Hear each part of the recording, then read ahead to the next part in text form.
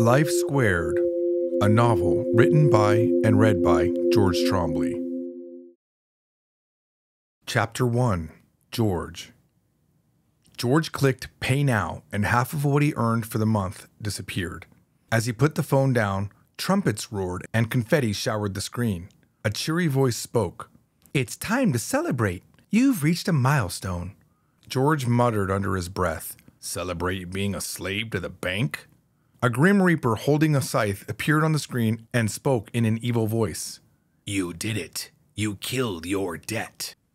A tombstone etched with $362,000 poked up through the grass.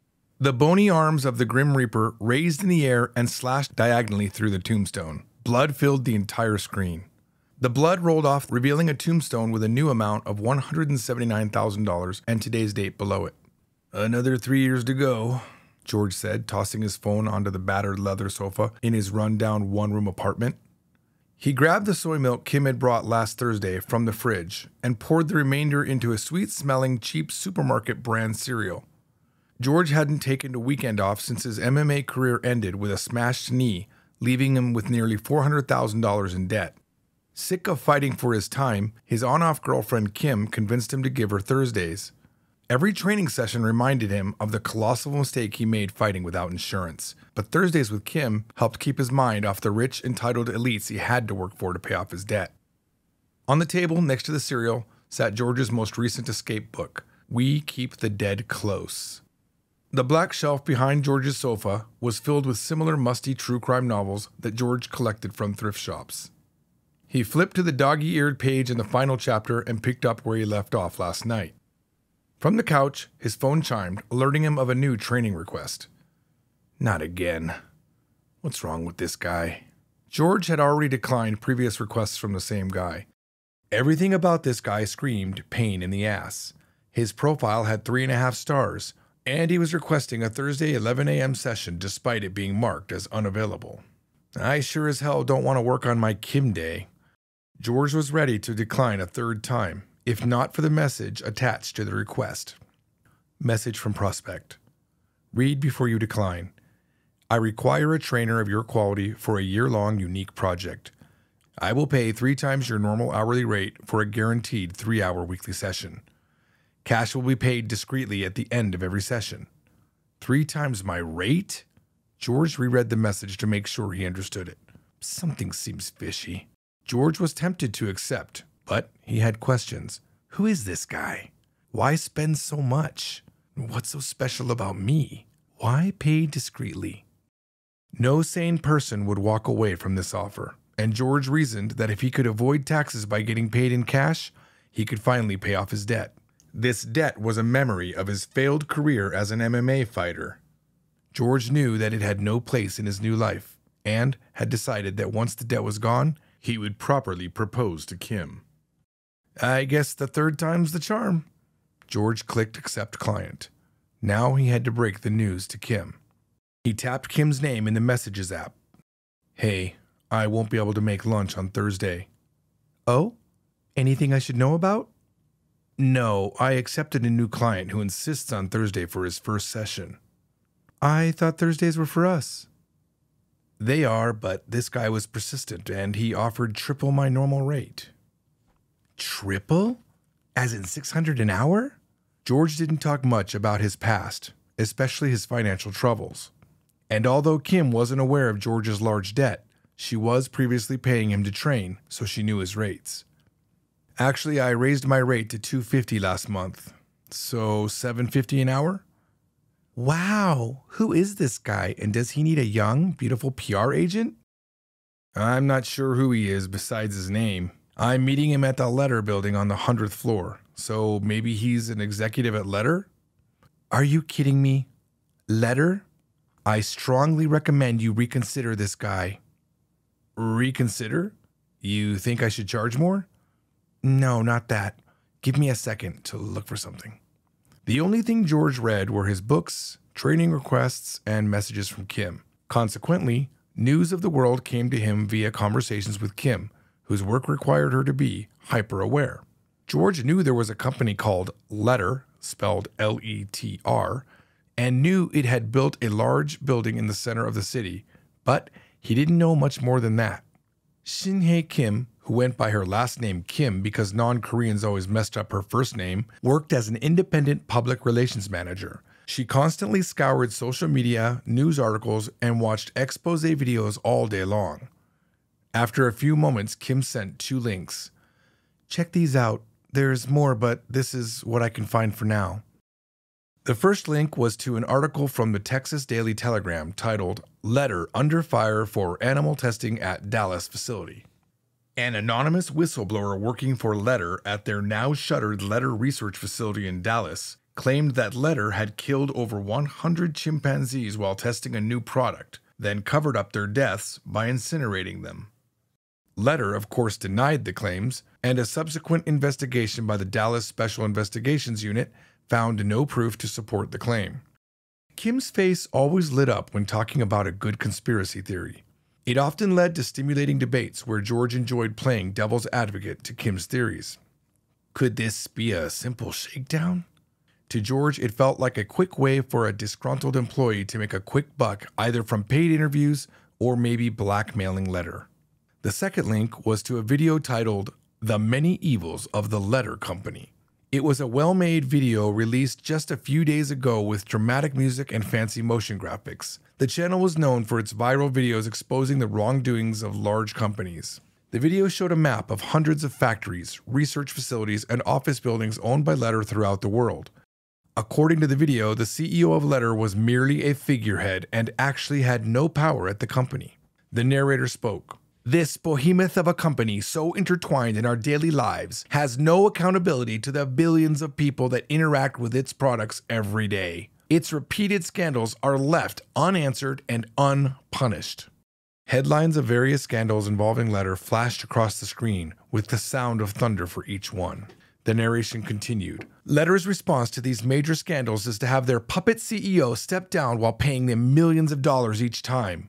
Then soon thereafter, another figurehead CEO takes over, making hollow promises of change to assuage the public outcry. Is Letter that big? George tried to think if he knew of any Letter products he owned, or had seen for that matter, but couldn't come up with any. Letter had an extensive product line consisting of large medical scanning equipment and was well known for its automation robotics. The narrator's voice deepened slightly. Now let's look at the 3 actions by Letter that are cause for concern. The next segment brought into doubt the circumstances surrounding Letter's acquisition of a block of highly valued land in the middle of downtown San Diego to build the Letter Building, its new flagship research facility. It seemed that the owners of a long-held theater on the land where the building now stands had refused to sell for years. The video cut to news clips of the theater owner vowing to never sell, with him saying, "Over my dead body," in one clip, and "San Diego is better without Letter," in another. Yet, less than 6 months after proclaiming, "Letter will never get my land," the building broke ground and the theater owner was refusing interview requests. The narrator posed the question, what tactics did Letter use to oust this owner from his property? And more importantly, why is the once vocal theater owner now silent? The next segment rehashed the supposed deaths of the chimpanzees in Dallas. Apparently, Letter had illegally imported chimpanzees using their extensive, unchecked trade routes. But now, instead of 100, there were over 150 chimpanzees murdered by Letter, all in an effort to make profit. This was the only point that felt substantial to George. If it were true, Letter should have been penalized, but the video offered no proof. Letter had, however, admitted, while unfortunately a few chimpanzees had died in their custody, those deaths were from natural causes. The third segment felt a bit forced to George. It stated that unlike public companies, Letter had no obligation to be transparent because it had no stockholders to answer to. The narrator asked, "If Letter has nothing to hide, why don't they reveal who their clients are, how they're funded, and why not disclose who's actually in control?" George watched the rest of the video, not convinced that Letter was as evil as the narrator claimed. While on the surface, these questions, along with the ominous music, made it seem that Letter was up to something nefarious, George reasoned that it was in Letter's best interest to make their funding and client list private. It would only give potential competitors a heads up if they released such information. Not everything's a conspiracy. Sometimes it's just business. George certainly wasn't going to cancel such a high-paying training session based on what Kim had sent, but he wanted to let her down softly. He messaged her. Interesting information to consider. Right? Letter's up to no good. So does this mean I'll see you for our brunch Thursday? George initially typed, I'm really just curious to meet the client. But he decided he needed a reason beyond mere curiosity or Kim might keep sending him links, so he told her the truth. The money's too good to refuse, or else I would certainly cancel. Don't let the money blind you. Letter puts on a good face, but they're up to no good, I tell you. Even if Letter was up to no good as Kim thought, George knew that once he paid down his debt and was kneeling in front of Kim proposing to her, it would all be worth it.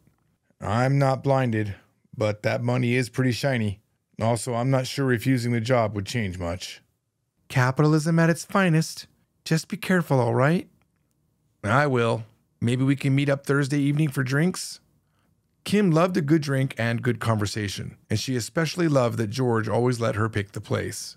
I'm 100% up for drinks and socializing, even if it's a bit later than normal. All right, I'll text you when the session's done. Kim sent a jumping rabbit animation showing her excitement. Promise me you'll be on guard. You know me, I'm always on guard and trust no one. That wasn't exactly true. While it's true George distrusted new people, once you gained his trust, he often dropped his guard. George put his phone in night mode, brushed and flossed his teeth, then neatly placed his training equipment near the door of his apartment. The Letter Building, completed 2 years ago, was north of the Gaslamp Quarter in San Diego. Christened as the tallest, most advanced building in the world, at exactly 3,200 feet, it dominated the San Diego skyline. The first floor of the Letter Building didn't have a lobby with white marble walls and black square sofas like most modern buildings. It was a self-contained forest, dubbed simply as the Park. It was the largest public park in the world, contained in the world's largest atrium by height and volume. Filled with ponds, 5-story high cliffs, redwood trees, and thousands of variety of fauna, it was a feat in modern engineering mixed with the beauty of a national park. The park had an AI-controlled weather system that could generate all 4 seasons. Much to the delight of the San Diego locals and tourists from around the world, spectacular rain and snowstorms rarely seen in California could be created on demand and witnessed on a schedule. George exited the transport in front of the Letter Building around 10:40 a.m. There didn't appear to be any doors on the first floor. Its steel beams carefully hidden amongst trees and rocks, the building seemed to float above the ground. As George walked towards the building, he was met with a jet of air gushing up from a 2-inch grating lining the entire front of the building. The air curtain, as it was called, erased the sweltering heat of a decade-long drought and replaced it with the cool, lightly humid breeze of a spring day in April. It wasn't anything like the harsh air conditioning he expected from a large skyscraper. It felt more like the air cooled as it blew over a calm mountain lake. An occasional raindrop hit parts of George's body as he entered deeper into the park. Letter Building, like many newer buildings, had installed an Omni Guide, which was one of the hundreds of extension agents for the advanced AI system called Omni, developed by Letter a decade earlier. This Omni agent's full name was Omni Destination Guide, but everyone just knew it as Omni Guide. Its purpose was to eliminate ugly building maps and signage that took away from a visitor's experience. It could offer personal directed wave guidance when requested, or automatically depending on user preference. Letter had open-sourced the Omni code for the entire world to use free of patent fees. As a result, Omni was now the de facto standard for all types of automation agents and information tasks. Omni saw George and realized he needed assistance. Hello, welcome to Letter. My Omni ID is Letter. You can call my ID or just say Omni if you require assistance or have questions. Omni Guide spoke directly to George with a directed sound wave that only George could hear. If George had omnipresence mode enabled, Omni would have known of his training session on the 100th floor and already guided him to the elevator, but George had opted out of omnipresence mode. It gave him the uneasy feeling he was being watched. He didn't like Omni rummaging through all of his personal information. Annoyed, George replied, "Just guide me to a floor map and I'll figure it out on my own." OmniGuide replied, "I apologize for the inconvenience, but there are no floor maps. I see that you have omnipresence mode disabled. If you give me permission, I can give you step-by-step instructions to your destination." Most people born after 2020 wouldn't dream of disabling omnipresence mode, or opium as it was colloquially called. With opium enabled, all parts of a person's life were tracked and analyzed to a level only dreamed of 10 years prior. This allowed opium to accurately predict what a person needed or wanted before the person themselves knew. With its unprecedented access to a person's data, it became the ultimate personal assistant, which was the reason it was so popular. George responded to the OmniGuide. "I need to head to floor 100. I give you permission to guide me to the elevator." "I apologize, but access to the 100th floor is restricted. If you allow me to access your Omni identifier, I can verify your access permissions." "Nah, I'm not comfortable allowing access to my identifier. My name is George Williams and I'm meeting with Mr. Square." He couldn't remember the last name, but he didn't need to. OmniGuide responded, "I have confirmed your appointment. Multiple elevators stop on the 100th floor. I will vocally guide you to the closest one." "Yeah, okay," George responded. There were many advantages to opium, but it meant giving up much of your privacy. The older generation fought hard for privacy against systems like opium and scored a large victory with the Digital Privacy Rights Amendment of 2034. The DPRA gave American citizens sweeping rights to how their private data is collected and used. It meant that if they wished, they could become almost completely anonymous or go off the grid even in a highly digitally connected city such as San Diego. Companies now had severe limitations on what private data it could sell, trade, or track. The OmniGuide spoke. "It takes about 12 minutes to get to the elevator. First, walk down the path in front of you for about 5 minutes. Once you get to the fork in the path, head left." 12 minutes? George balked. "How big is this place exactly?" "The letter building is the tallest," George interrupted. "Never mind, it was a rhetorical question." "Ah, my apologies." Opponents of the DPRA warned if complete anonymity were allowed, American cities would become havens for criminal activity. But even staunch proponents of the amendment were surprised by the nearly 15% drop in major crimes in the 5 years since the amendment was ratified. There was much debate if the drop in crime was the result of the DPRA, the introduction of UBI, Universal Basic Income, or a combination of both. Either way, after the multitude of tragic events in the 2020s and 2030s, dubbed the bad luck decades, it was a welcome change. As directed, George turned left at the fork on the well-worn path. OmniGuide spoke again. "Keep on the path for another 3 minutes, until a large pond on the left. From there, head towards the waterfalls." "Sheesh. Waterfalls?" George said aloud. "Yes, there are 7 waterfalls in the park," OmniGuide informed him. "Shall I tell you about other features of the park?" George now wished he had asked a person for directions instead of the OmniGuide. "No, please just tell me how to get to the elevator. I don't require any other information." "Understood. I'll continue guidance at the waterfall." In the late 2030s, living an analog life wasn't possible. George understood and accepted this, but he cherished his privacy and avoided chatty AI when possible. George only interacted with OmniGuides when he absolutely needed to, like today. It was getting harder and harder to avoid Omni this and Omni that. Recently, even supermarkets and large box stores began implementing OmniGuides to help customers find products. As shoppers roamed the store, the OmniGuide would suggest related products or special recipes of interest to the shopper. In-store sales increased on average 36% with OmniGuide, and combined with data from customers with Omnipresence Mode Enable, Omni Logistics was able to predict the product needs of the store's customers base quite accurately. As George approached the waterfall, OmniGuide spoke. "As you pass the waterfall, there will be another fork in the path. Head to the right. The path will end in front of the East 2 elevator." The path ended at the foot of a towering redwood tree. George looked around but saw no elevator. OmniGuide spoke. "You have arrived at East Elevator 2. The elevator will arrive shortly." George wondered if this OmniGuide had been given the ability to prank people. He felt kind of stupid standing there holding his equipment in front of a tree. Kim told him letter might be dangerous, but she hadn't said they were pranksters. Elevator arriving, OmniGuide informed George. A large section of bark on the redwood sunk into the tree, revealing a brushed metallic door. The door opened to the most spacious elevator George had ever seen. The entire circumference of the round elevator and ceiling was covered in an array of what looked like decorative black and white ball fixtures. It seemed out of place in the middle of a forest. George entered the elevator, and an information panel near the doors automatically displayed, "Next destination, floor 100.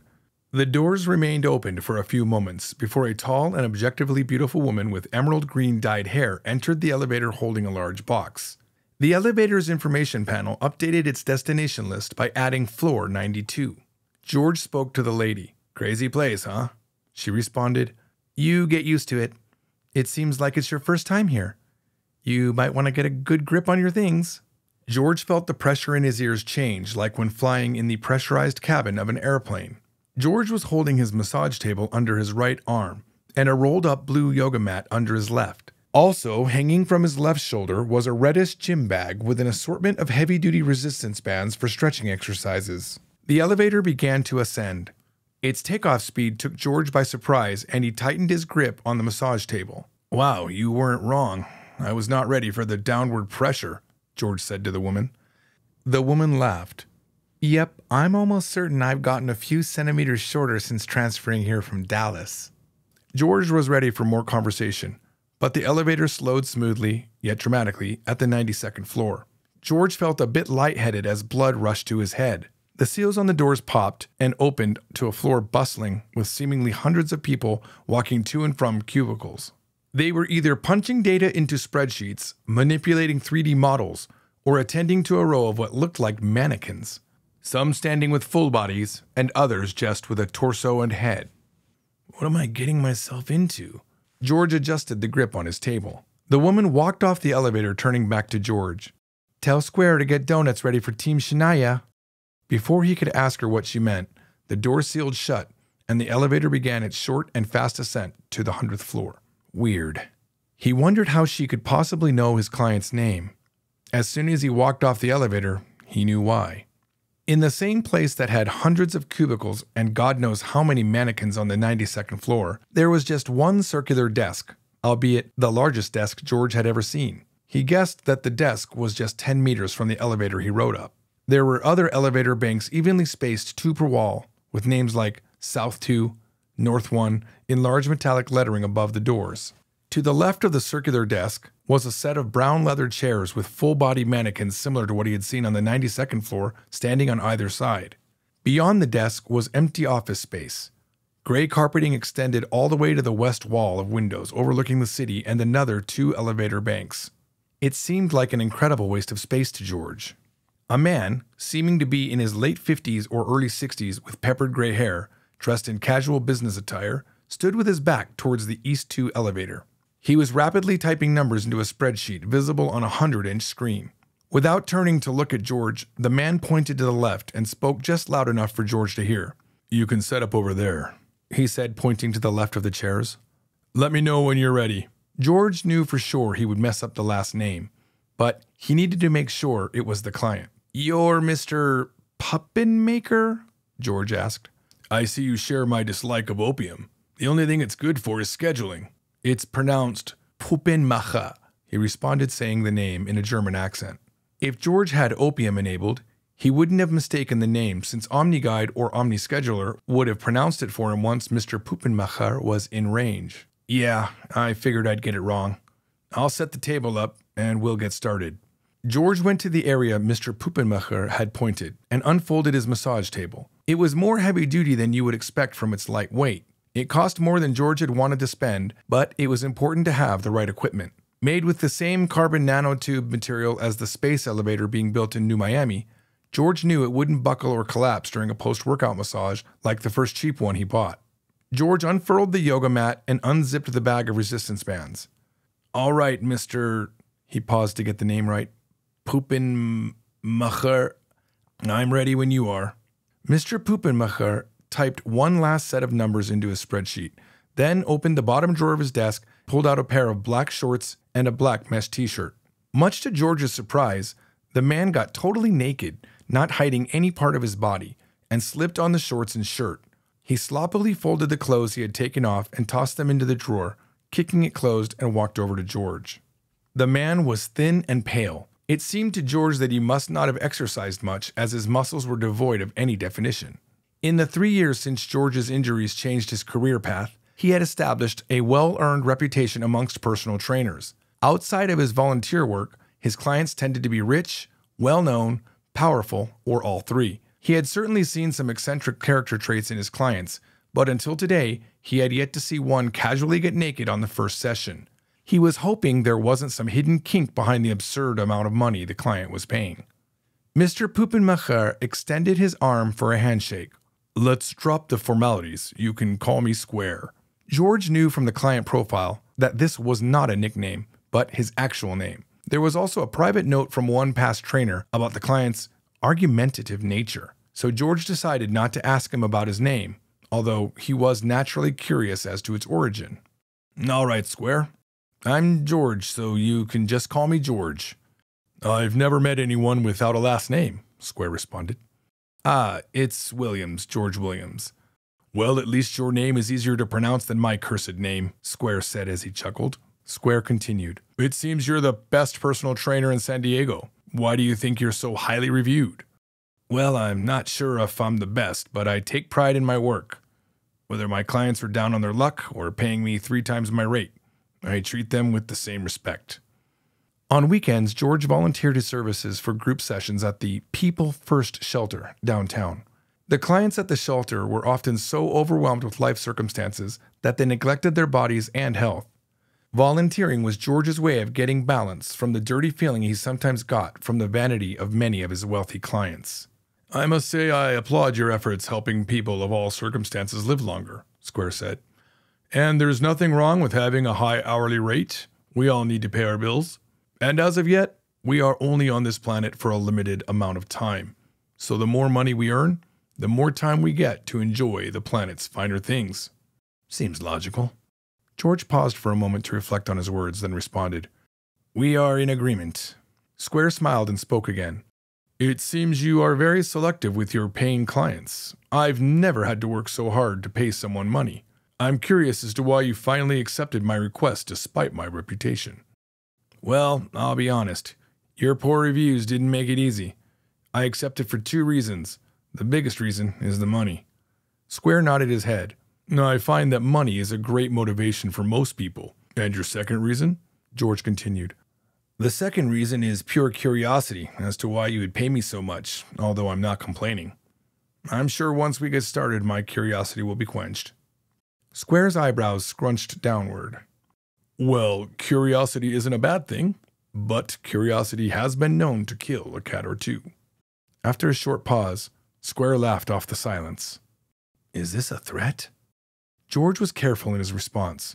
"Well, Mr. Puppenmacher, I assure you I'm not a reporter looking for a scoop if that's what you're worried about.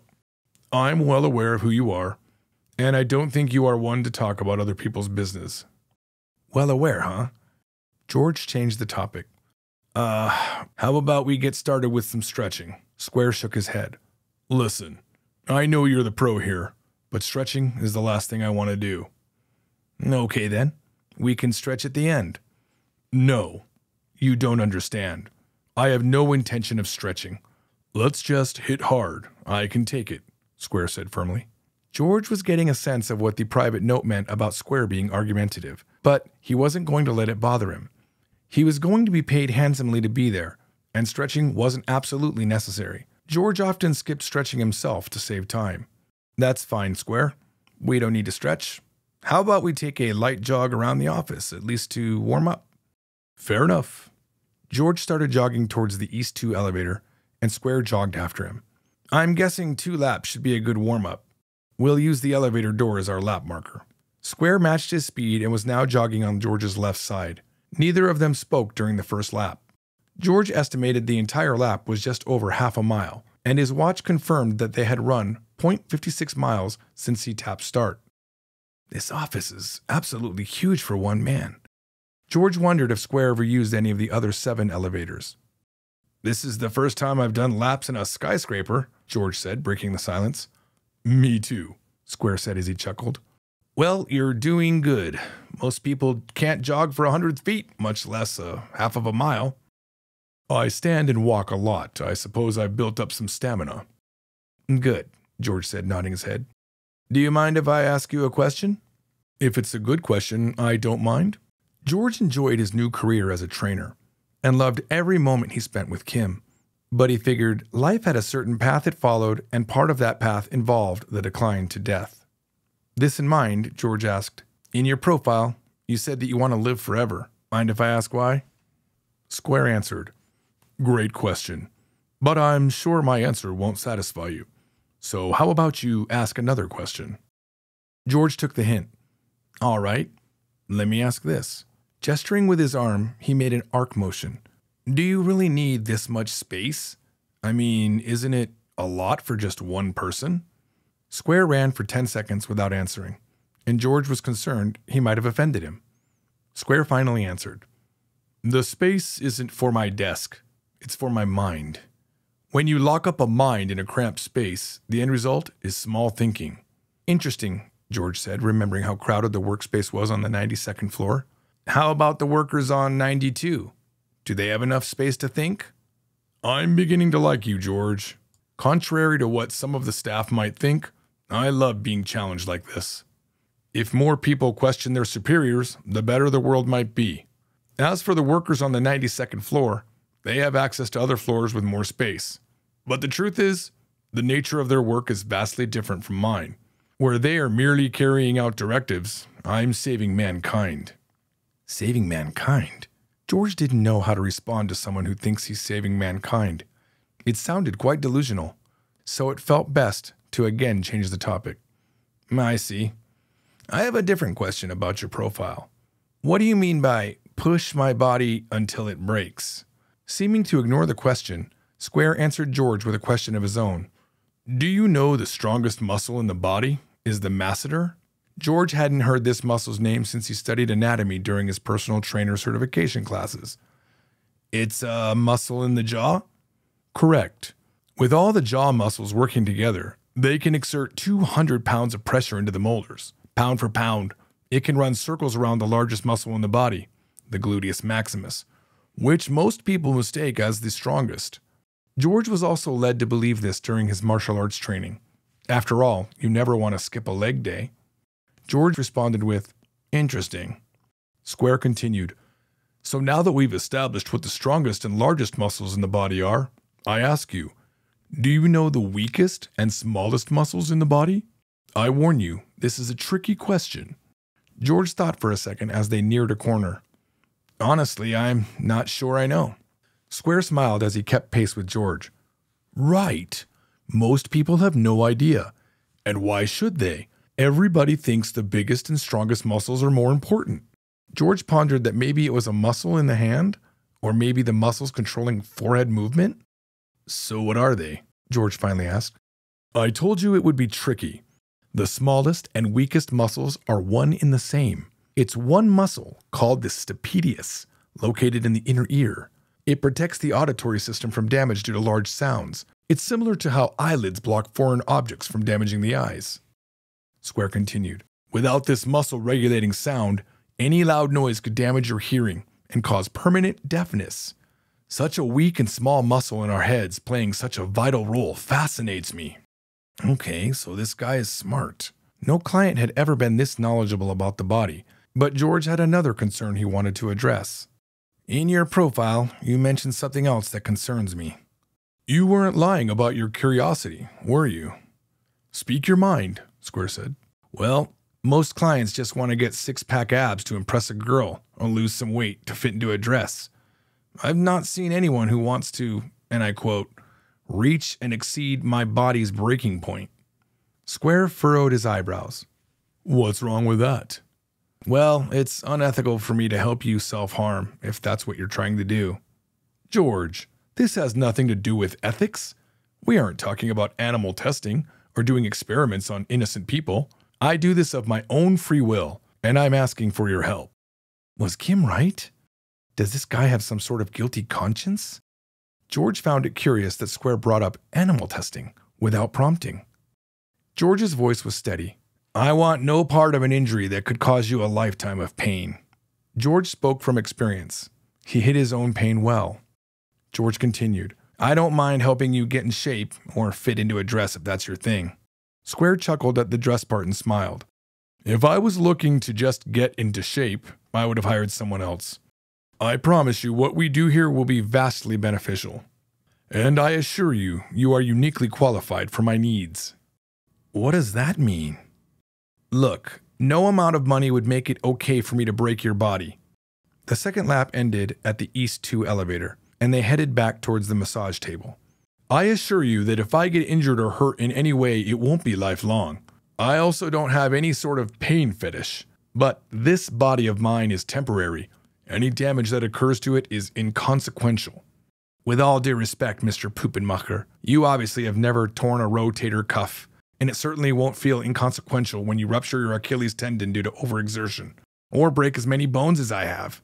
I'm not sure if I can participate in... George paused briefly, but he couldn't stop the words from coming out. This level of crazy.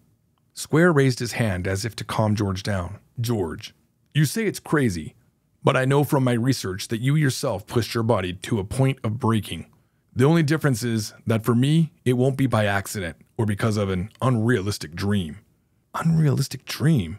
George was beginning to heat up. I'm not sure what you found when snooping around my life, but by no means were my dreams unrealistic. I appreciate your generous offer, and I'm flattered that you think so highly of my training skills, but I'm not the right trainer for this job. I'm afraid I won't be able to help you. Square raised his voice with passion. You're wrong, George. You're exactly the right trainer for this. You've pushed your body to its breaking point more than once. You've broken bones, torn muscles, and before your career-ending fight, you were hospitalized with rhabdomyolysis that you were lucky to have survived. And despite all that, you still kept training. How on earth does he know about my rhabdomyolysis? George raised his voice. I don't appreciate being spied on. Exactly how did you get access to my private information? I've got my ways, Square said matter-of-factly. The thing is, a sane person would have stopped when their health was threatened like yours was, but you didn't stop. You have unique characteristics that this project and frankly, I need to harness. How much does this guy know? My dark thoughts before I met Kim? No. No one could have known, even if George had opium enabled. Square continued in an aggressive tone. George, I'm a scientist and explorer of the human body. I need to push this body to its limits to know where it fails, so I can best learn how to fix it. With your experience in both pushing and breaking your body, we can change mankind forever. Again with his delusional thoughts. I have no interest in changing mankind, nor do I want to deal with the aftermath of your injuries. George moved to gather his equipment. I'm sorry I wasted your time. George, listen. Your points are valid. If I were you, I would walk away also. He paused briefly, then continued. I've spent most of my life on this project, and I know the right person when I see them. So here's my proposal. I'll have our legal team prepare documents that absolve you of any liability and set clear boundaries. Next Thursday, after you review the documents, you can decide if you want to continue. Today, we can just do a standard workout. Does that sound fair? George paused to absorb the words, but still wanted to walk away. Let's see what these papers say on Thursday. The money was worth waiting to decide until Thursday. Worst case, he could earn another $2,250. Yeah, I'll look at the papers Thursday, George said. Square was beginning to say something as a call came in. Excuse me, George, he said, telling Omni to answer. A young woman's voice could be heard on the wide-angled sound wave. Candidate 237 is ready. Square's face lit up. He spoke back. I'll be down in a few minutes. He then turned his full body towards George. George, it's been a great session. I'm sorry I have to end it earlier than planned. Of course, I'll pay you for the full 3 hours. Can I assume I'll see you here at the same time next Thursday? George spoke. I'll be here, but I'll need you to add something to those papers you're going to prepare. What's that? Square said, perplexed. You'll need to promise to never look at my personal data ever again. If you want to know something about me, you can ask. And if I feel like telling you, I will. My rights to privacy will not be superseded no matter how important you think your project is, all right? Agreed? Agreed, Square answered. Can I assume you'll also be discreet with our conversation here as well? Square asked. You keep your nose out of my business, and I'll keep my nose out of yours. Sounds like a fair deal, Square said, extending his hand for a shake. George shook his hand. I'll see you Thursday. No, yeah, one more thing. Square couldn't imagine what else George might want to add to the agreement. Shania on floor 92 seems to think you might soon owe her team donuts. Square smiled a grin that covered his entire face. That's great news. Don't let me forget your payment. While George gathered up his equipment, Square pulled cash from a locked desk drawer and put it in an envelope. George put the envelope filled with $22.50 cash into his pocket and rode the elevator down with Square while holding his equipment. At floor 92, Square walked off of the elevator, not looking back at George. It seemed the entire team on the floor had gathered in a huddle around one of the mannequins. George saw Shania's green hair poking up from the center of the huddle. There was quite a lot of chatter from the team, but George was certain he heard someone excitedly scream, "He moved his finger!" as the doors of the elevators closed.